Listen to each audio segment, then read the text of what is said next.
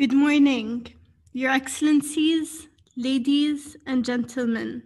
Thank you for joining us.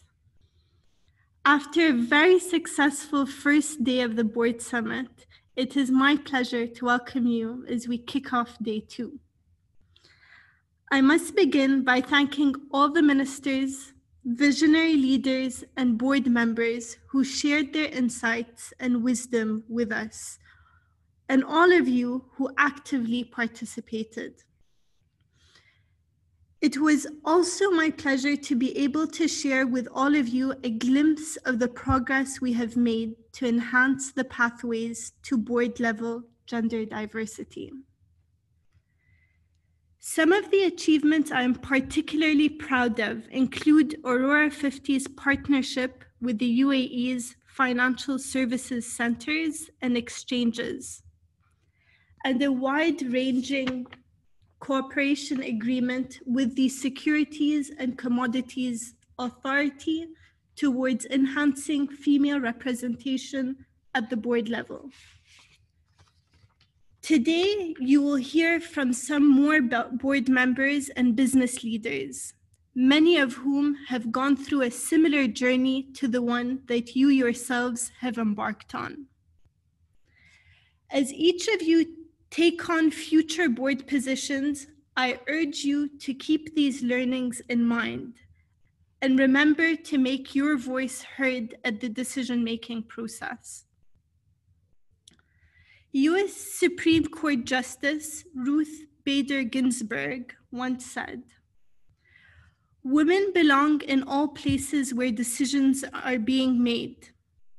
It shouldn't be that women are the exception."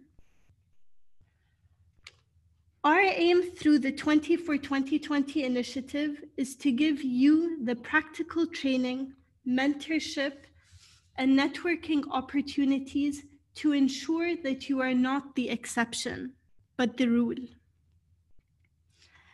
And on the topic of networking opportunities, it gives me great pleasure to announce the launch of Aurora 50's latest initiative, Manarat Women on Boards Network, the first formal network for women serving on boards of listed companies on the Abu Dhabi Securities Exchange and Dubai Financial Market.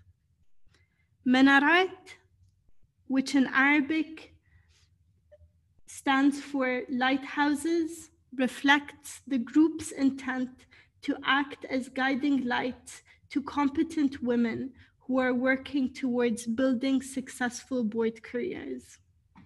This network was created to further the gender balance agenda, and in its first year will nurture and guide high potential female talent selected for Aurora 50's 20 for 2020 initiative and enable them for future board careers.